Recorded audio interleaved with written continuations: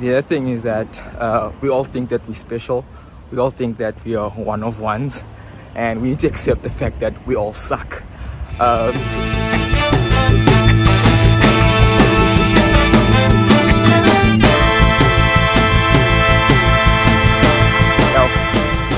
Welcome to the second installment of this new segment. Still don't know what to call it, so again I still need your guys' help in terms of what calling it. Like I said, thinking of calling it plug talk or things that I care about.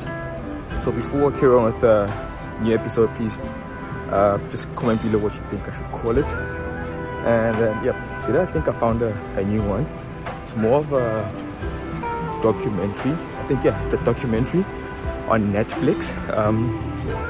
It's actually called The Subtle Art of Not Giving a Fuck, and I promise you, if you watch this with intent, if you watch it purposefully, it's mind-blowing. Trust you me.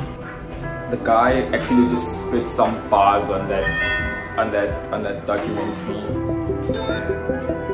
You're going to die one day.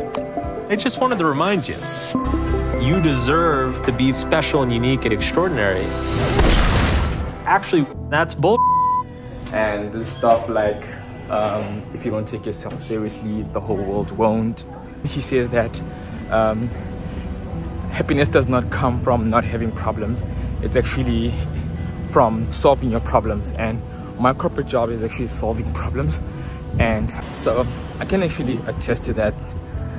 It's actually true. You get a certain vibe, a certain feeling once you've solved a problem. So that's like one that kind of stands out for now. And the other one would be that all of us need to accept that we suck, we're not special, and we need to accept that, and basically we'll feel better by accepting it.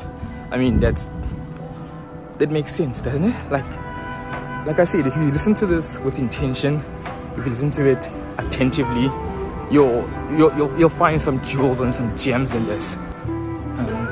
He also talks about a music artist that a music artist that was kicked out of a band, and then he starts his own band, makes money, makes millions, but now his success is measured by how much he can beat the other band.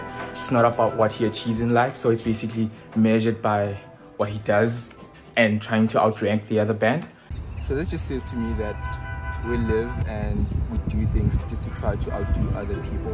It's almost like the same basic concept of living to outdo your neighbors or competing with the Joneses. So that's what I took from it.